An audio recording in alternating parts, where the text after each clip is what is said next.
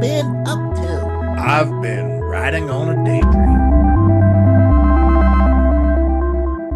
Hey YouTube, welcome to RV Daydream on a beautiful day in Northeast Ohio. We've been at kind of our home area for a little while, and one of the reasons that we're in this area is because we had some packages that were delivered to us from Propride. That's why we're standing on the front of the RV. This is a 2020 Rockwood. It's a 30-foot travel trailer, and Propride makes hitches for travel trailers. Even with our F350, which Heidi can flip around and show you there, it's a 2020 also. It's a long bed, four-wheel drive, crew cab, plenty of power, and this is only a 30-foot trailer. I could probably tow this with basically a ball hitch and nothing else. However, we've been towing about 15,000 miles, 12 to 15,000 miles total. We've been full-time on the road, and this hitch has made a huge difference in how I tow down the road. Not saying that you're going to be able to get the same results, but I tow whatever the speed limit is pretty much everywhere we go. And you know, most of the time that's not the case. Most of the time you guys, 63 miles an hour for saving gas, being a little bit more safe. If it's 70, I tow 70. If it's 75, I can tow 75. Propride's a big reason for that. Now, I'm not going to say that that's something that you bolt on and now all of a sudden you can drive as fast as you want with whatever you have. I'm just saying that the level of comfort and security that I have using the Propride hitch has given me peace of mind to feel very comfortable going down the road. Trucks, high winds, we were in all over the U.S. We were in Florida, we went back to Ohio, we went to South Padre Island at Texas. Storms, high winds down there, no problems. Went over to Arizona, all the way through Colorado, up through Idaho, Washington, Oregon, California, through the fires of Nevada, back up to North Dakota, South Dakota, Iowa, all the way down to all the states, all the way down to Arkansas, and then headed back up to Ohio, and that's how we got here. And all that traveling, we never had any issues with the hitch. Heidi, who's doing the camera right now, is also very apt at hooking up the RV herself. She has no problem with that versus the way it used to be with the snap-up brackets. So you need to look into the reason that you may want to get into a Propride. Now, in the description of the video will be a link. If you want to click that link, get into the website, do some short reading. There might be some videos you can watch at their website. At that point, if you have questions, give them a call. You can talk to pretty much anybody at any time, and they'll give you all the answers that you need. One of the things, though, that I have been waiting for is the first time I heard about this upgrade that we're going to do today, and that's what we want to talk about. So Heidi's going to dial us in a little bit closer on the jacks. Now, these jacks are used in replacement of most weight distribution hitches that have the snap-up brackets and the chains. So you can see the chains were replaced with a bar, and then of course the snap-up bracket is replaced with a jack. And the luxury that you get with that is being able to get your weight distribution bars the tension that they need, as simple as just using a cordless drill. If you need less, you go less. If you need more, you do more. And we go ahead and mark the jacks at increments that make sense to measurements. So basically, you want to measure out on the side of the jack and give it 4 inches, maybe 5 inches, maybe 6 inches of tension on the bar, depending on how much tongue weight you have. And that varies. So it's nice that you can have this adjustability, because sometimes you may have a full tank, a full freshwater tank, and that's 60 gallons of water that's usually placed near the front of the rig. And that 60 gallons, as you can guess, is a lot more weight that's going to be on the tongue. Same with the load that you have in the back of your truck. You may actually have more in the back of your truck that might require a little bit more of a tension on the weight distribution bar, because you might get a little bit more sag in the back of your vehicle. As far as ease, as far as the ability to fine tune your tension, you don't have to worry about let's go to the next link in the chain. You don't have to worry about let's go ahead and readjust our L bracket to get the bar up on there. There is no force, there's no work to adjust your weight distribution bars. So why am I talking about an upgrade? Because this seems like the perfect system. Well, not quite, and I'll tell you why. The jacks themselves, anytime you have anything that's supporting weight, you want it as compact as possible so you don't have a leverage problem going on.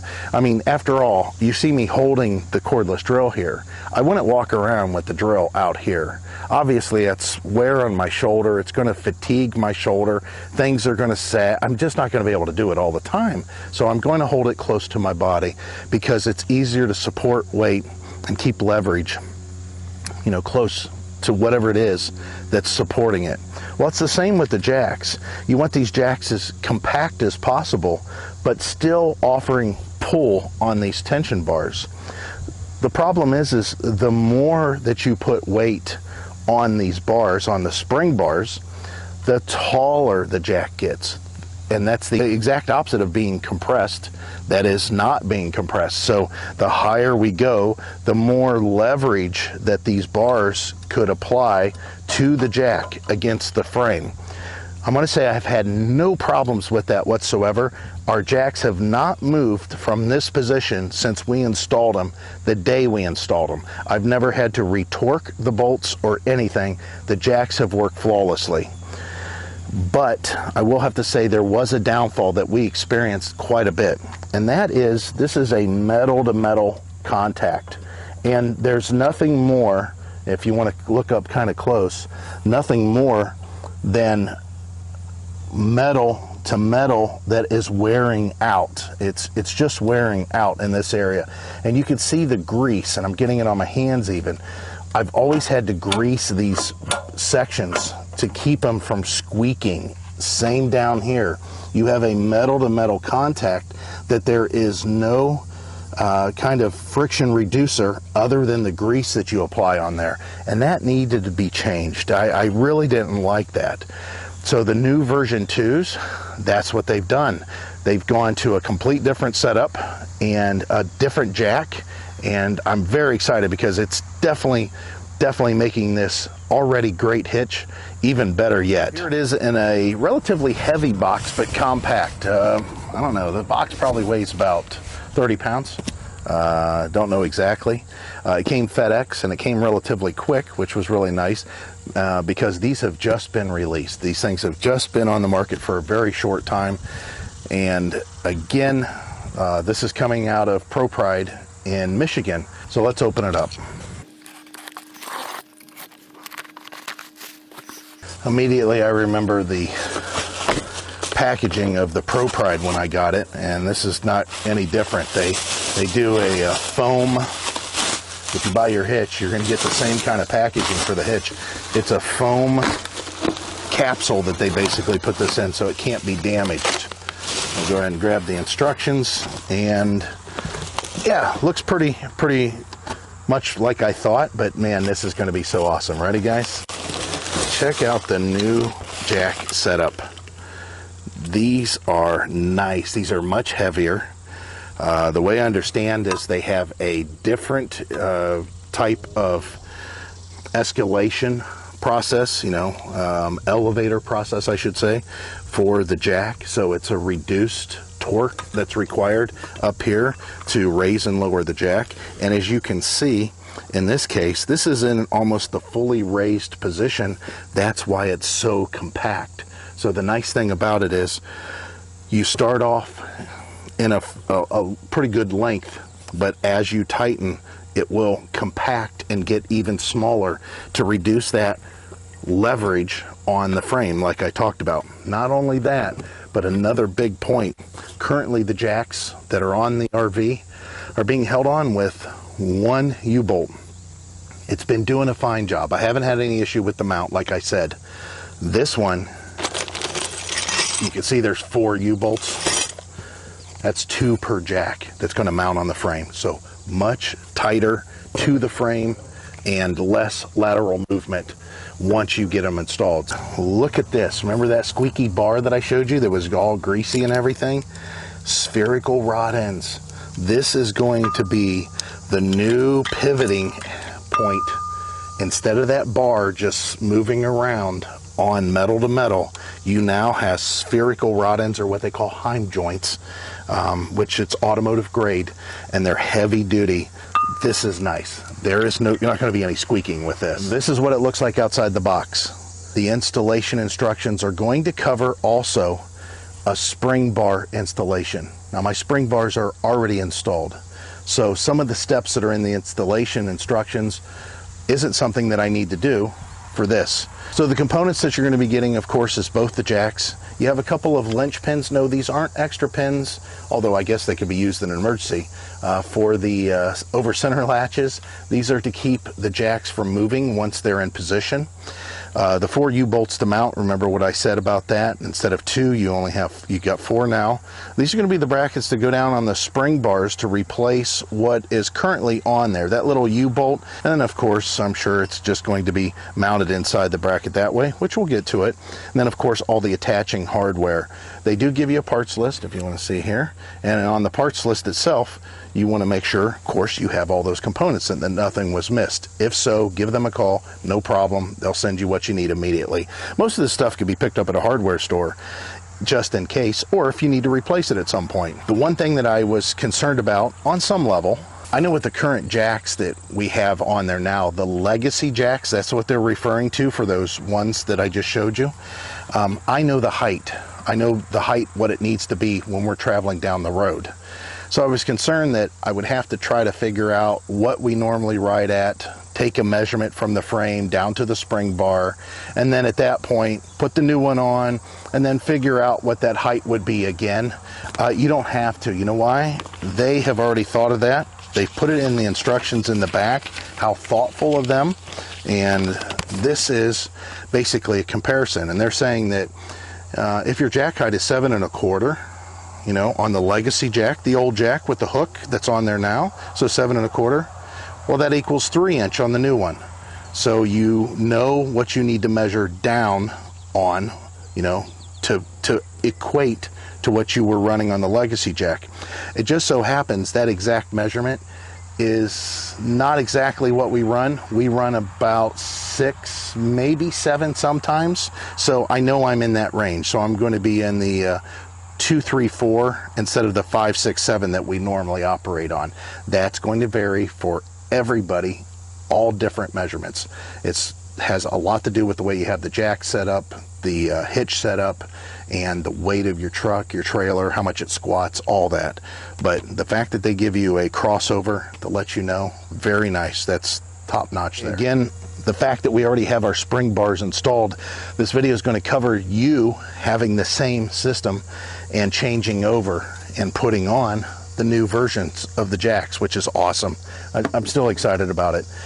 The reason is we've used it so much, we've towed so much. This is just going to make it that much easier, that much nicer. First thing we need to do, of course, take off the propane tank cover. Now, if you guys remember, or maybe you don't remember, that when you installed your jacks and trying to find the depth in which they were supposed to be mounted on the frame, they had like a 26 inch was the magic number. 26 inches from here to where they were at. Of course, that number is going to vary based on lots of things, like where your propane tank is mounted at. And this is really going for the people that don't have anything mounted on their trailer at this time. But retrofitting wise, we already know where it needs to be. Ideally, I could put the jacks all the way up to here. There's a white line from when I first did it. However, this was within range. I was allowed to move the jack back to this marking that it's currently at based on the variance that was allowed. So again, you can see we just have one giant U-bolt that's here, and we get to get rid of that big giant U-bolt. We get to get rid of the the whole jack and go to the new one. And the one single U-bolt, although again I've had no issues with it whatsoever, it's done a great job. The version that they're giving us is just that much better. It's just better all the way around. So we'll take off the U-bolt here. That'll allow the jack to be loose, but I also need to take off this little bolt down here, this little U-bolt that's here. But we'll get rid of all this. I'll get to clean these up and keep them a little bit cleaner than they currently are. The U-bolt, of course, is just 9/16. Same with this U-bolt, the large U-bolt, that's 9/16. So we're moving forward relatively fast. But I wanted to show you with these old legacy jacks, I would raise it up to roughly there. Now look at all this height that I added. This jack was down to here, and now it's up to here. Some people even run them up to 8.5 inches. Look how high that is. And that makes it to where there's a lot of movement that could potentially be putting into this with this single U-bolt. These are the components that you'll be taking off. Again, this is a retrofit installation video, not a complete installation video. So if you guys remember, the ones that had done their own installation, remember this plate right here? Well, they've got rid of that. I want you to take notice of a couple of things. There's lots of gussets here, or I should say a gusset, and there's a gusset on the other side. But I want you to take notice of how deep this is. So you're talking about 2 inches. Again, this worked fine. I didn't have any problems with it. But you're talking about 2 inches down on a frame that may be a lot bigger than that and could offer more lateral support. Remember, we don't want these things to move or rock back and forth. And the taller they would get, there's a potential for that. And not only that, but the support itself down here, we have a sandwich plate in place to take up some room. That puts this support a little bit further away from the main frame. It's another surface, and it's also another part. You know, you have, 3 more parts you have to deal with here: the jam nut, the bolt itself, and then the plate for the spacer.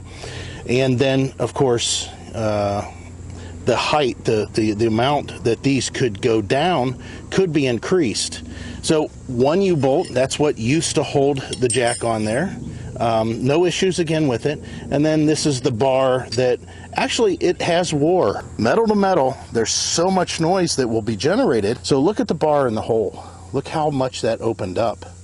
Again, this is with like 10 to 12,000 miles worth of towing. You can see it kind of mushroomed out there on the camera. And then over here, same thing. Look at that wear. And I'm sure I'm going to see the same thing on the other side. And our weight distribution, because our truck is so much an overkill, that's towing a 30-foot trailer that's only, 7,500 pounds, 7,600 pounds when we load it up the way that we travel. We don't have to put a lot of tension on these bars for weight distribution reasons, yet you see the kind of wear that they experience. So they've eliminated this. They've gone to something quieter, stronger, and that has more friction reducing properties. So you can see the new version 2 jack. We still have that same 2 inches, but only on one side. Look at that. We've got 4 inches of lateral support that's up against the frame now. Not only that, but we've lost that spacer. You don't need that spacer any longer. The other thing that you may want to take a look at is 4 holes. Why is there 4 holes? That's because there's now 2 U-bolts that come through here and hold this to the frame, not just one. These are left and right.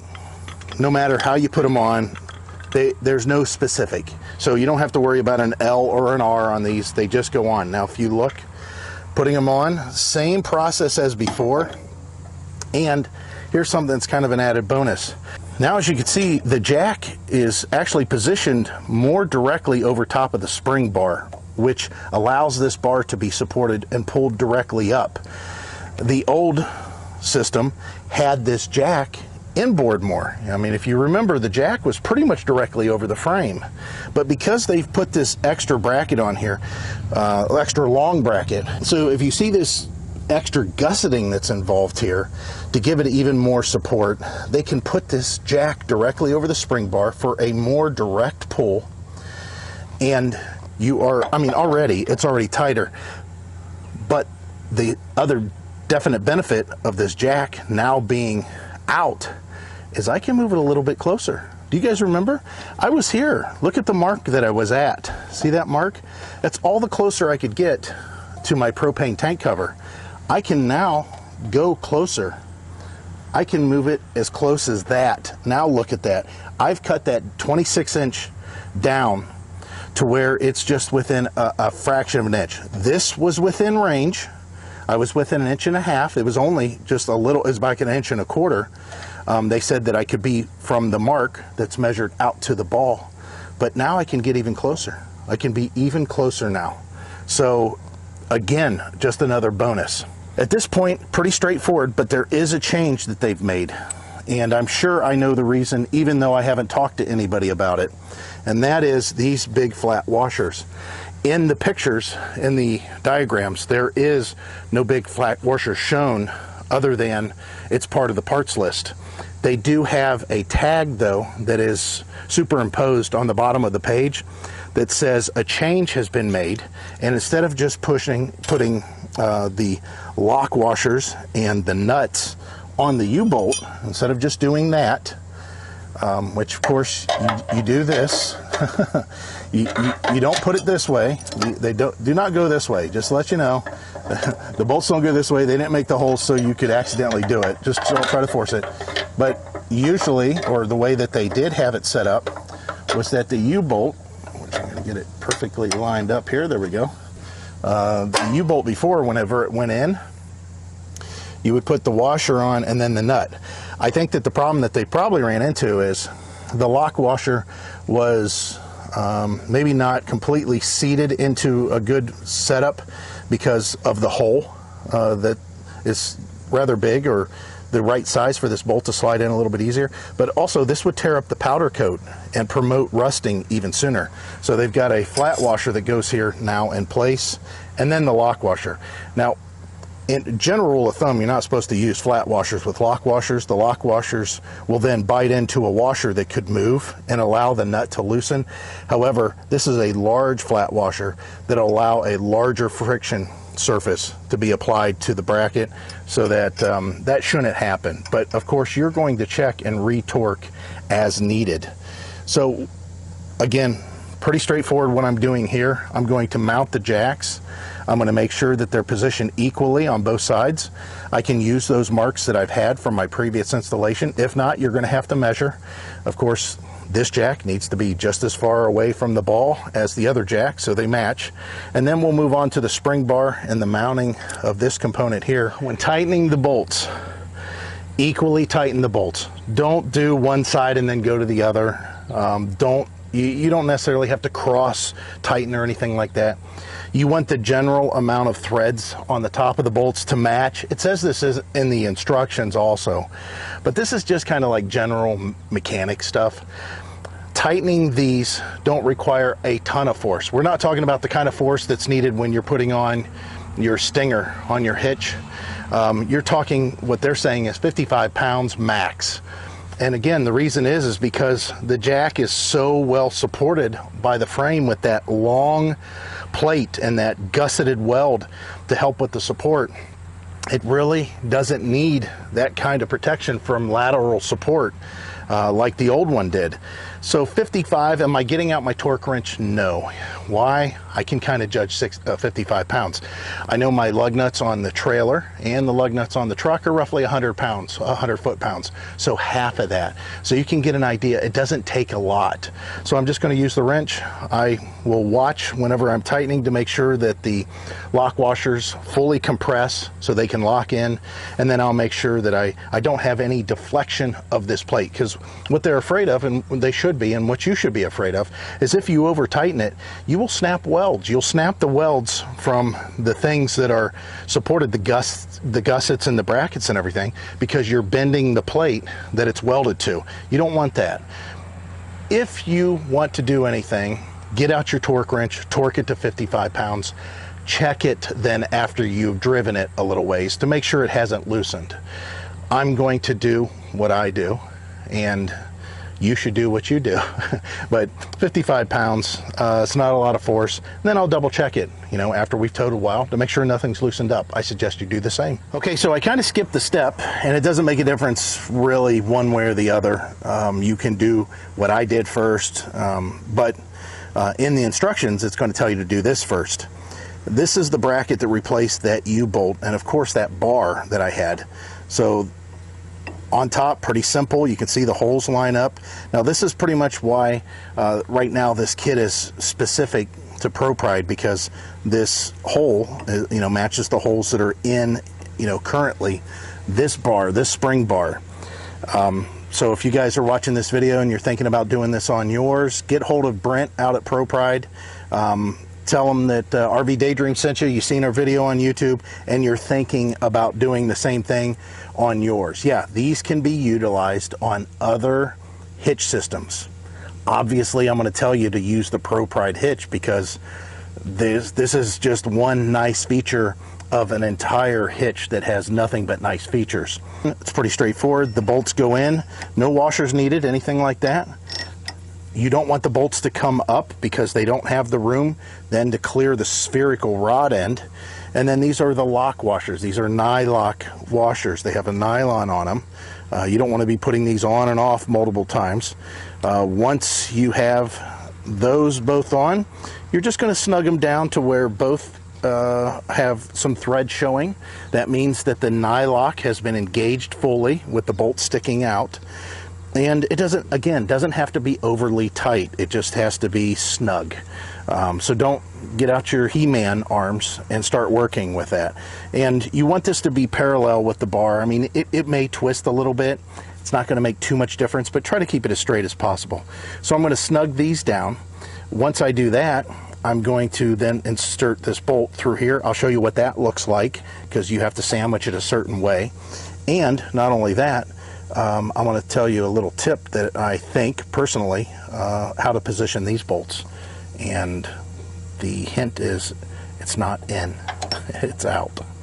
Their instructions clearly say it's a 3/4 inch, but again, because of changes, these are kind of just being released, so they might be finding that, you know, they can get away with something else that's a little bit better. I have no problem with multiple wrenches and sockets, so if you have a limited tool set, just be aware you might be running into, you know, different tools than what the instructions are saying, because initially it was just 3/4 of an inch and 9/16, but now I've already got 11/16 out, and I also got you know, what I just talked about, a 5/8, so just be aware. The reason that I'm talking about putting these nuts and bolts out is because of this gusset back here. And if you look, there's a chance, even though this spherical rod end will move around, and you could probably position it to where it would be parallel. The natural position for this is like this, you know, straight on. So you want these to face out so they do not hit the gusset that is on the frame back here. The ends of the bolts will hit the gusset if it's facing in. And you may be in this far of a position up, potentially. That's all depending on what your situation calls for. So that's why I say these bolts should be out. As far as the one on the bottom, I don't think it'd make much of a difference. It could be out or in. Preferably, I would like to do these out anyways, just to make sure that they haven't loosened. You can see that as you just walk back to your hitch. If these are facing out, you can't tell if that bolt back there is loosening or not. Okay, so you can see here's the components that you're going to be dealing with, putting the spherical rod end in the bracket. So the bolt, obviously, that goes in first, but the next thing that goes in is one of these washers that have a built-in shoulder on them, a built-in cone. That cone's going to face towards the spherical rod end. That way it's being supported correctly. So now you have the spherical rod end that's going to go in. And now the next washer with the cone, again, faces the spherical rod end, or heim joint, whatever you guys want to call it. Automotive wise, I always called them spherical rod ends because I worked for Summit Racing and that's what we were required to call them, although the racers always called them heim joints. And then the washer on the outside to help the nut get supported on the bracket all the way around and have a good tighten. So again, here's something that you don't over tighten. You just want to snug it to where the threads of the bolt are just sticking out, because it doesn't require any force for this to, it's not trying to pull it out, it's trying to pull it up. Well, the bolt's in place, so you don't have to worry about that. So again, with the 3/4 inch ratchet and 3/4 inch wrench, and we'll go ahead and tighten this up. And you see, it didn't take very much for me to have those threads showing, and I have no doubt that that's not going to come loose because it is engaged fully. So now we're finished. You can see the bolts and nuts are facing out again, so don't hit the gusset, and we've got the ability to raise and lower this and get the kind of tension that we want.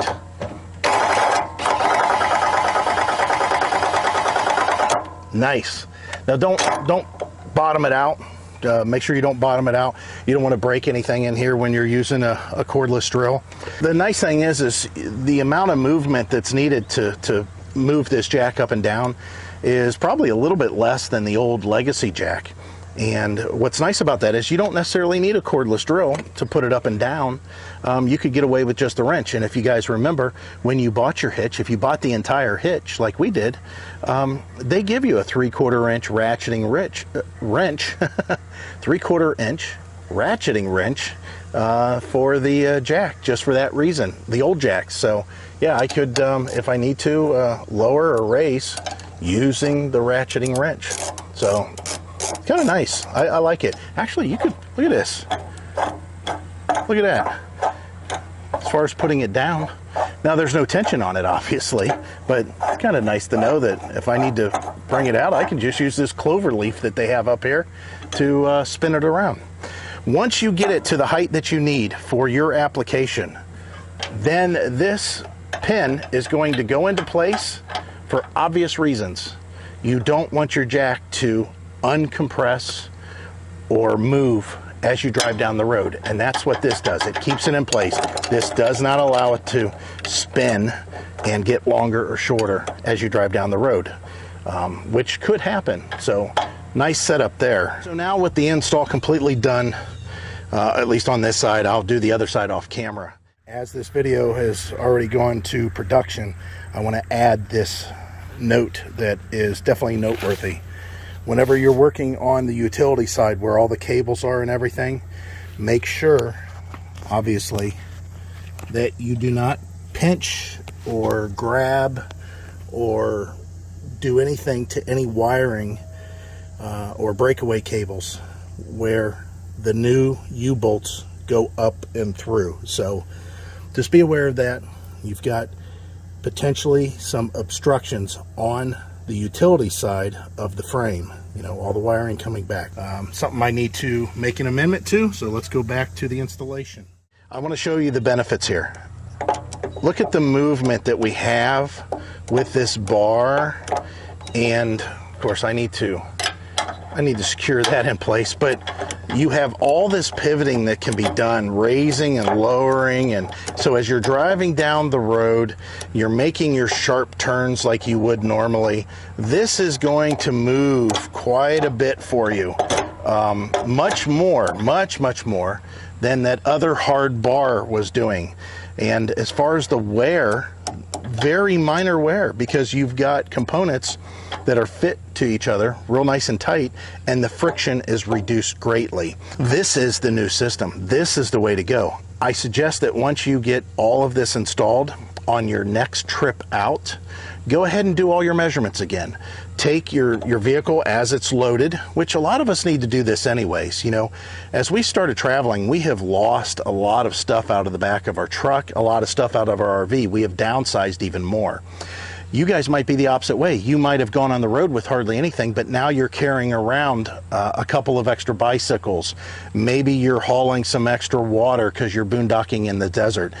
All of those reasons are a good reason, or a good excuse, to revisit your hitch setup as far as the height, as far as the weight distribution, how much is being applied, and you guys know how to do that. That's in the initial install of checking your measurement on your front tires, measuring from the ground to the fender, measuring the ground to the fender with the rear, and then adjusting the squat accordingly with your stinger position and of course your weight distribution. So that's what we're going to do. Whenever we hook up this next time to head out, the good news is we have a lot of experience. We know what the truck and trailer should look like once it's hooked up. We also know what it should ride like when it's going down the street once it's hooked up and the weight distribution is applied. So we get to play around with that, you know, again, and I suggest you do the same. So big kudos to Propride. Brent, we appreciate it. We're very happy that we're getting a chance to install this awesome upgrade. And the link will be in the description down below, in our video description, if you're looking for Propride products. The other thing that I would suggest, which we did, although we don't have it on here because of the video, we have the hitch cover and we have the jack covers. Now the jack covers, of course, will work for this also. There's not really a way for them to be fastened like they were on the legacy hitches, but they'll still work. They still cover.